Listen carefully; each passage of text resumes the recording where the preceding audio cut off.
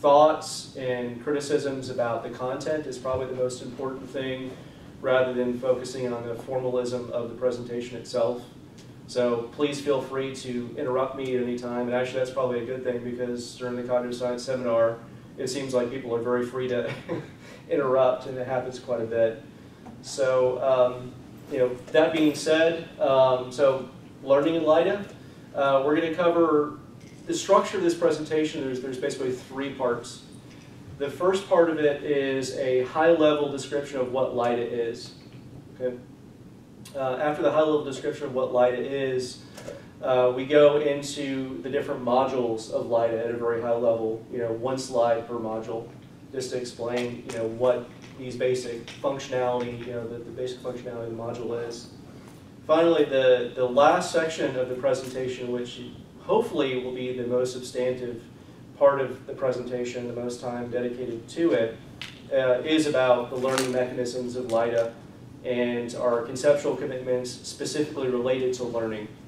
In that section, I'll illustrate different kinds of learning, like procedural learning, attentional learning, sensory motor learning, these kinds of things, and give a little more detail about that. So, what is LIDA? So, LIDA stands for the Learning Intelligent Decision Agent. And there are certain high-level characterizations of LIDA that are important. You can probably say a billion things about LIDA, but here's a subset of those things that you could say. First off, LIDA is a conceptual model of minds. And I'll explain that in some detail about what minds mean as opposed to brains, because very important. We've gotten into trouble with confusion about this. LIDA is a systems-level cognitive model. Systems level, I'll explain that in more detail as well. LIDA is biologically inspired.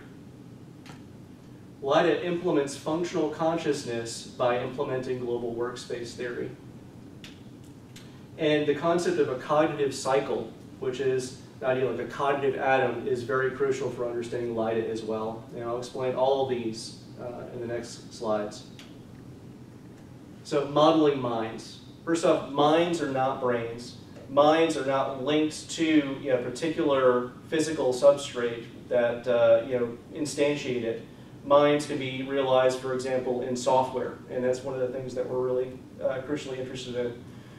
By mind means specifically it's something that implements control structures for autonomous agents. And one of the critical things that those control structures are trying to do is answer the question of what do I do next? What does this agent do next? And we're also particularly interested in a particular class of agents called autonomous agents. And we have a very precise definition of autonomous agent from one of the papers that Dr. Franklin published back in the 1990s. So an autonomous agent is, and Art Gracer, that's, I probably should point that out because he'll be there probably. Yeah. Stan and Gracer published back in the 90s. An autonomous agent is a system situated in and part of an environment which senses that environment, acts on it over time in accordance with its own agenda, so as it may affect what it senses in the future. So systems-level cognitive model. You're going to have to mention that autonomous agents include humans, animals, and artificial agents. Yeah, I think throughout the presentation I need more examples in general. I think that's going to be something that's going to pop up again and again. Examples of autonomous.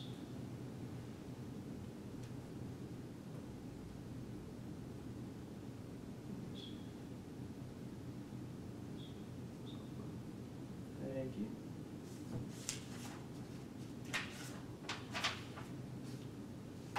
Okay, so LIDA is a systems-level cognitive model. That means that LIDA is concerned with cognition end-to-end, everything from sensation to action. This contrasts with a very specific component-based cognitive model that might only consider one particular aspect of cognition. So a systems-level cognitive model supplies a unifying framework, in other words, a theory that explains agent behavior and the underlying cognitive processes that support agent behavior. Another important point here is that LIDA is not only a systems level cognitive model, but it's also a systems level cognitive architecture.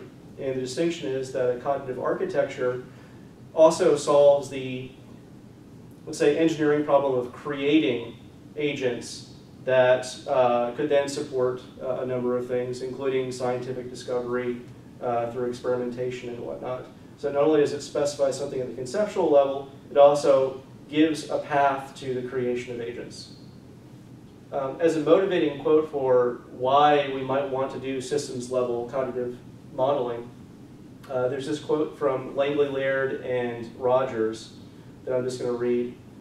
Instead of carrying out micro-studies that address only one issue at a time, we should attempt to unify many findings into a single theoretical framework, then proceed to test and refine that theory.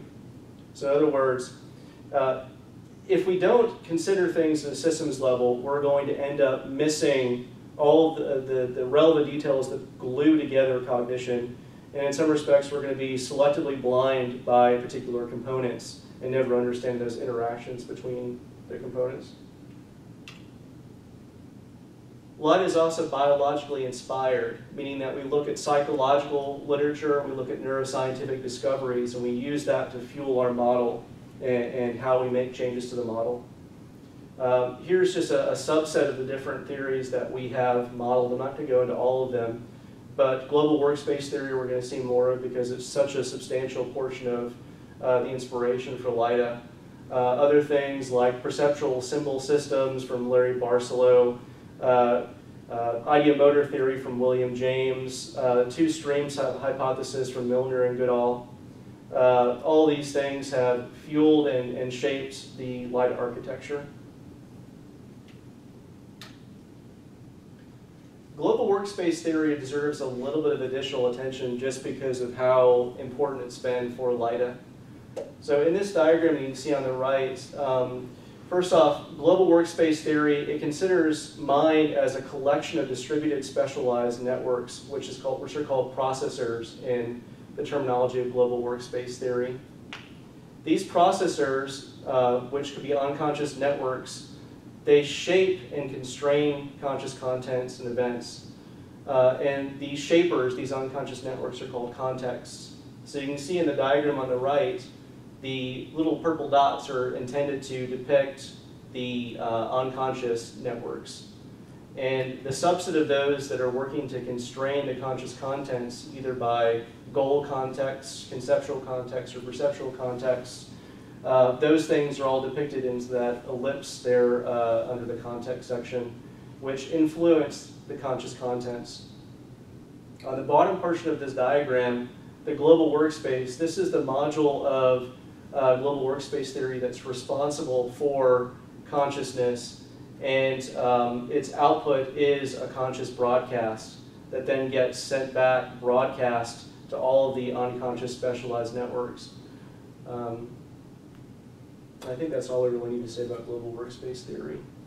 But as we go along, some of these different concepts, it may become clear where some of the inspiration in LIDA came from global workspace theory. Finally, in our high-level description of what LIDA is, the cognitive cycle is very important.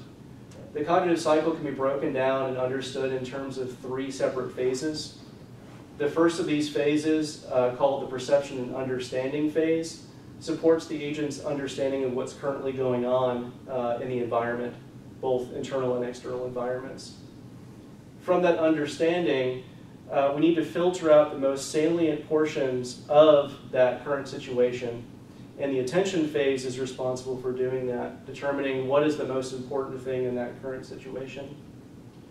Once the most salient portions of the current situation are determined, those are broadcast, and from that broadcast, the final phase is supported, which is the action and learning phase. So from the learning phase, the conscious contents that are broadcast, each of our long-term modules can be updated from that conscious broadcast. And then from the action part of the action and learning phase, the agent may then choose to take an action and actually affect the environment in some way. So in some senses, a cognitive cycle can be considered a cognitive atom, and it's important to understand the cyclic nature of the cognitive cycle in that we have repeated perception, understanding, followed by action phases that happen again and again, and they can cascade as well where they overlap. One thing to understand is that for some of the tasks that an agent may want to do, some of the higher level cognitive processes like deliberation, reasoning, and planning, one cognitive cycle may not be enough to achieve whatever the goal is of that particular activity. So multiple cognitive cycles may be needed. And that is one important thing that we're trying to make headway on in LIDA, is understanding how multiple cycles can coordinate to create higher level cognitive processes. Sean? Yeah. Need to say why we want to go from perception, understanding to attention, why that filtering is necessary. Okay, so to say that there's more in the current Yes. situation that can be attended to at any given time. And so, okay, yep. Let's see.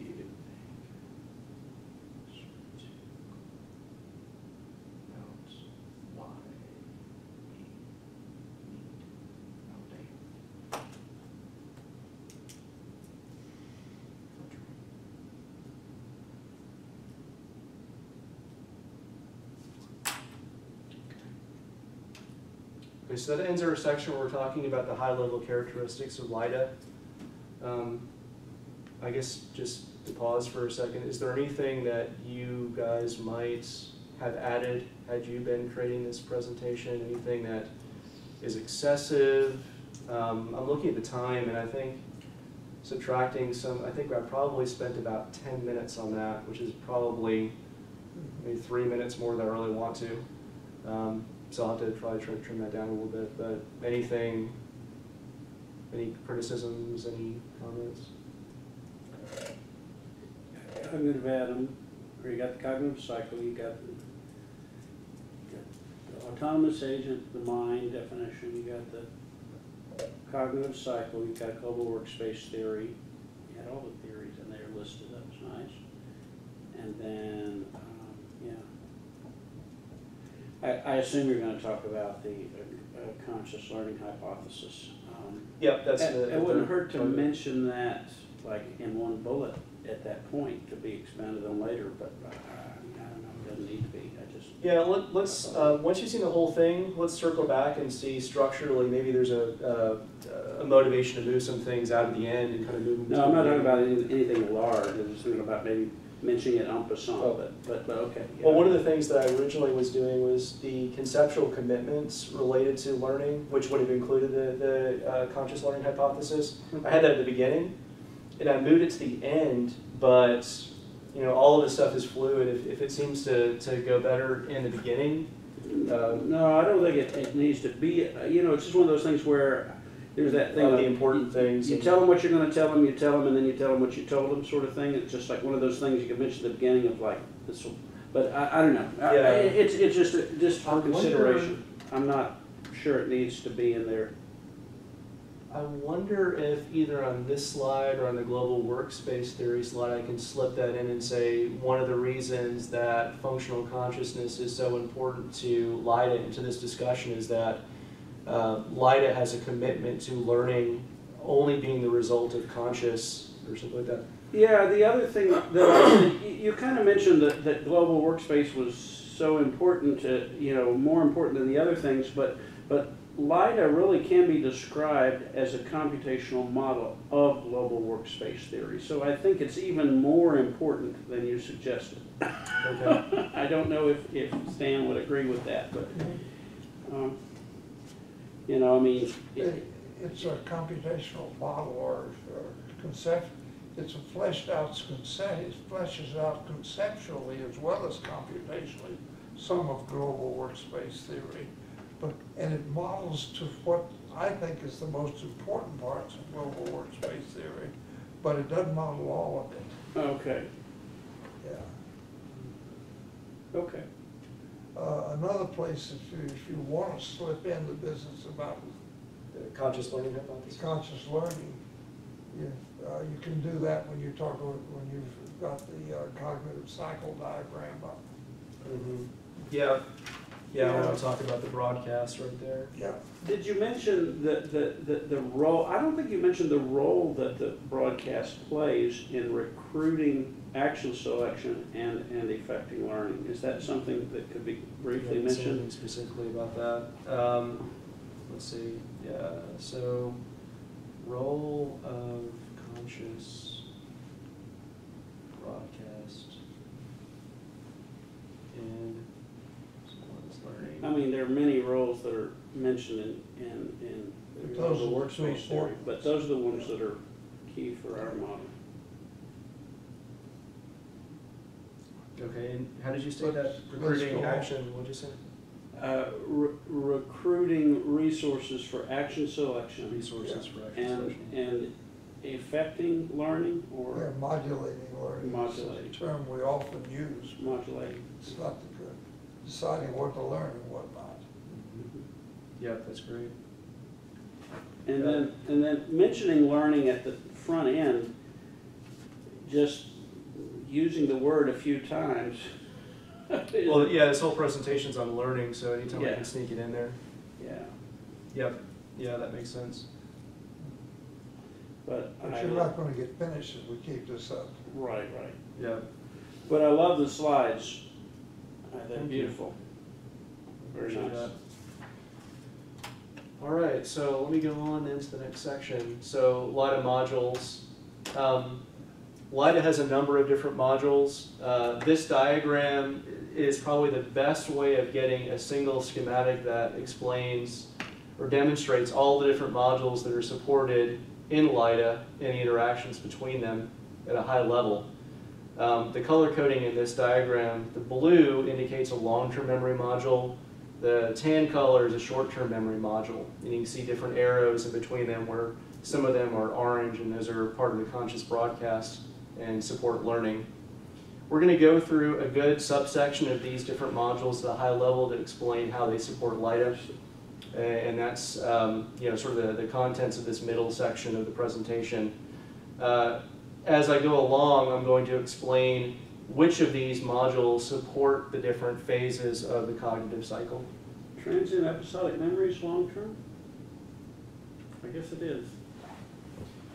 Isn't that kind of a weird one because the duration is within hours to at most a day or so, right? That's So it's- long-term on the scale of cognitive cycles. Yeah, it's just, That's long. yeah, there's different degrees of, yeah. No, it's long. Okay, so the first module that we're going to talk about is sensory memory. Sensory memory is the interface between the environment, and that's either the internal or external environment. Internal environment might be like signals from your stomach that are indicating hunger. External environment might be things that you're seeing in this room. So the sensory memory, that's the first landing spot of the sensory stimuli that comes into the agent. And what it does is, so it will take and encode this incoming sensory stimuli as a short-lived representation.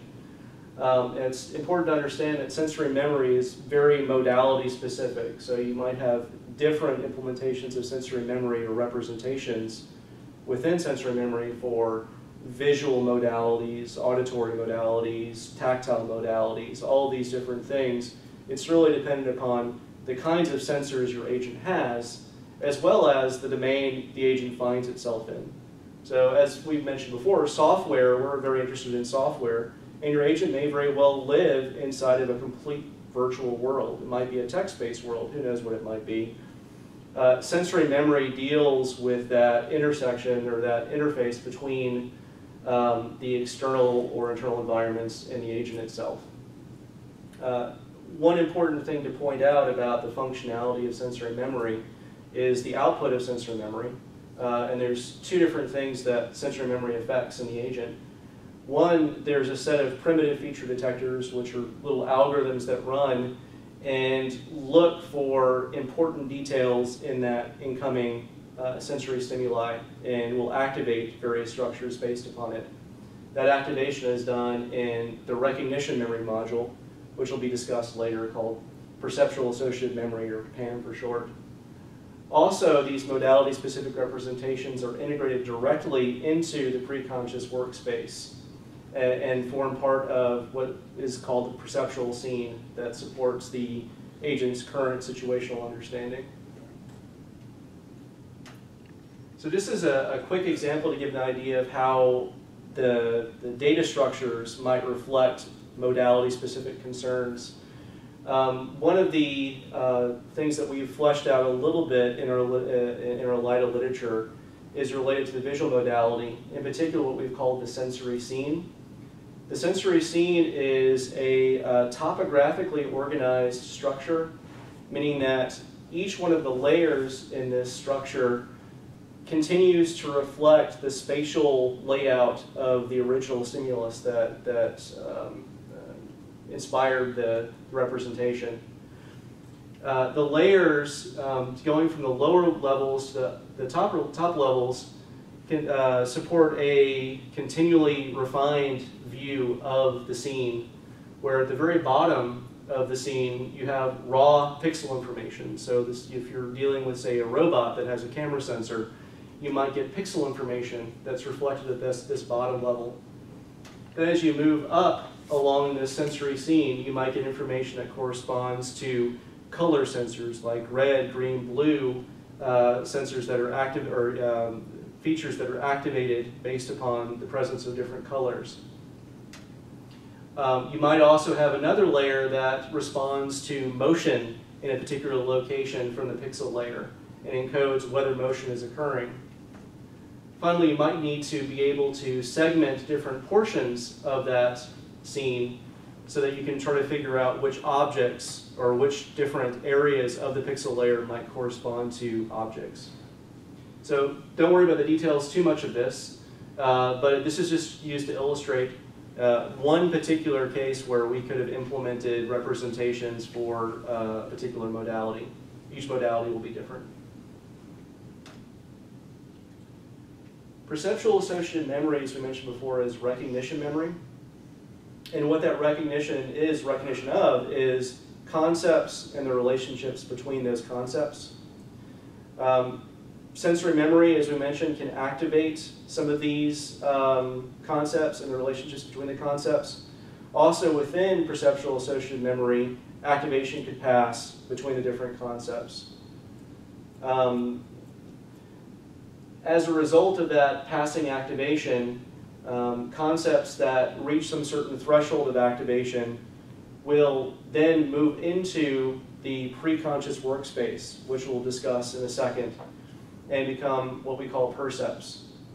Just to give an idea, a conceptual idea of what these concepts or relationships between the concepts might entail. At the bottom you can see this node and link structure, where what this is encoding is my particular car, which is the node at the top of this structure, is understood by its relationship with other structures, other concepts. So in this case, my car is a car, so it's a type of car. My car has a particular color, which is blue. It has a particular make, which is a Honda, and it has a particular model, which is a Civic. One thing to understand is that the links themselves also correspond to concepts. And so each one of those gray nodes on the link also is a concept, which may have other links to other things to give it to make it understandable by the system. A final note is that in LIDA we do have a commitment to have grounded representations. So all of these different concepts would ultimately be grounded in some sensory experience to give it meaning. The preconscious workspace. So the preconscious workspace is a scratch pad for preconscious representations. It's important to understand that in our terminology, LIDA makes a distinction between two different kinds of unconscious processes. One is a preconscious representation that has the potential of becoming conscious at some point, but it currently is unconscious, and that's what we're talking about with the preconscious workspace. LIDA also has never conscious representations. In these cases, there's no way the representation could ever become conscious to the agent. It is always just supporting some unconscious process. The preconscious workspace is both short-term meaning that the representations decay quickly, and also it's high capacity, which means that there really is no conceptual limit on the number of representations that could exist in the preconscious workspace. Because of this, it's important to understand that the preconscious workspace is not the same thing as working memory for two reasons. And when I say working memory, I mean working memory as defined by Baddeley and Hitch. So working memory is, first off, considered to be related specifically to consciously accessible representations, which these are preconscious representations. So that's the first divergence from working memory. The second divergence is that working memory is considered to be a small capacity module. And the preconscious workspace is not a small capacity module. It's potentially limitless in the number of representations that it could have activated at any given time. So keep that in mind. The preconscious workspace, we have papers that were written on this in the early 2000s about how LIDA can be seen as implementing working memory, but the preconscious workspace is not equivalent to working memory. It only supports the processes that underlie working memory. Finally, to understand the preconscious workspace, it is really a fusion of both real and virtual cognitive content. By real cognitive content, we mean cognitive content that's coming directly from either the external or internal environments. Virtual cognitive content is related to the memories, imaginings, plannings, other things that are internally generated by the agent in support of perhaps some other higher level cognitive process. So here we see the preconscious workspace. There are two submodules in the preconscious workspace. The current situational model, which is the set of representations underlying the agent's current understanding of its situation, and the conscious contents queue, which is critical for understanding time-related concepts.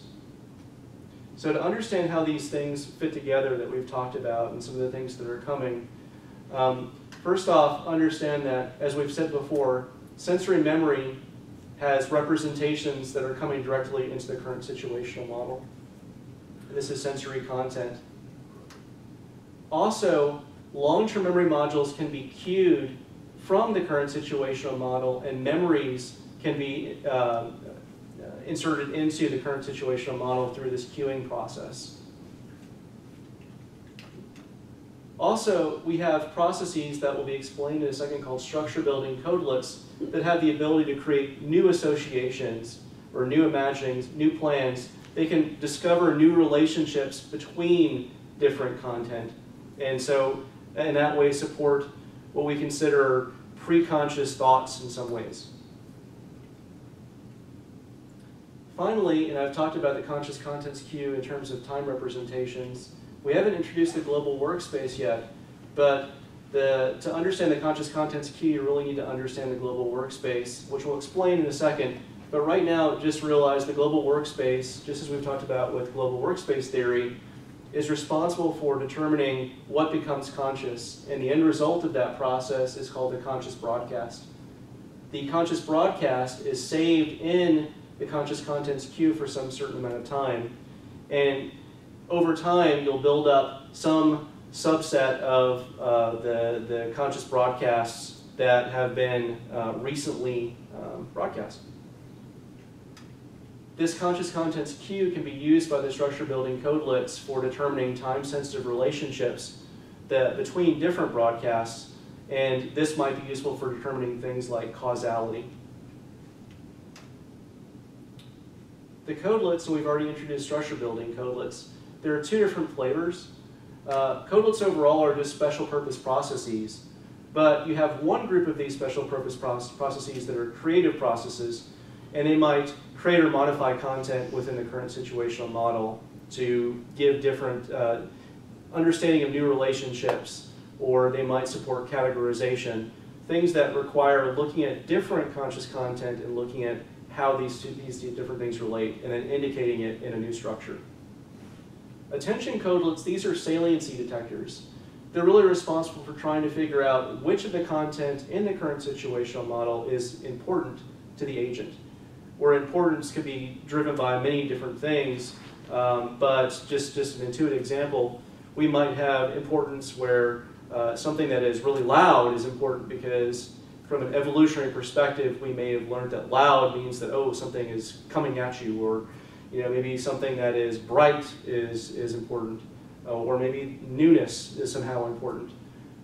All of these different things, the attention codelets are looking for particular concerns, and they're advocates for whatever those concerns are, and they're crucial for bringing content to consciousness in conjunction with the global workspace. So, yes? I've often made this point strongly that importance was only one of the things that go into saliency. And so I think that's... Yeah, I think... That maybe talking about it this way may confuse that. But you and I can talk about this. Yeah, that's a good... I'm wondering if maybe... See, importance comes about, you've got importance, you've got urgency, for example, you've got insistency. Yeah. You've got all these things that contribute to saliency. Yeah, that's a good point. I was thinking more in terms of like a general just understanding of this is something that's relevant, or I think I was throwing that around a little bit loosely, but I think that's a good thing to clarify. And they're all binary 13. My lucky It was number. deliberate. Yeah, I did it for you. Okay, thank you. Importance needs to be clarified and made more specific. Only one factor in sought. Okay, thank you very much. All right, so I'm showing 30 minutes in now. Okay, so declarative memory. Declarative memory is long-term memory for autobiographical events, which we call episodes. These autobiographical events, or the memories that are stored in declarative memory, also include semantic memories, which are no longer episodes in the same way in that they've lost some of their context. They've lost their place context, their time context, emotional content. They've become stripped of all of those things, and all that's left of them is the bare facts and rules. So one of the interesting aspects of declarative memory compared to other long-term memory modules is that the learning process of how declarative memories are stored requires the support of an additional module called transient episodic memory.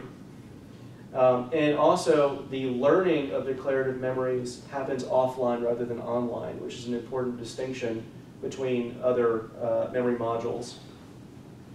So we're going to go into more detail about the transient episodic memory module, but just understand that there is this relationship between these two modules.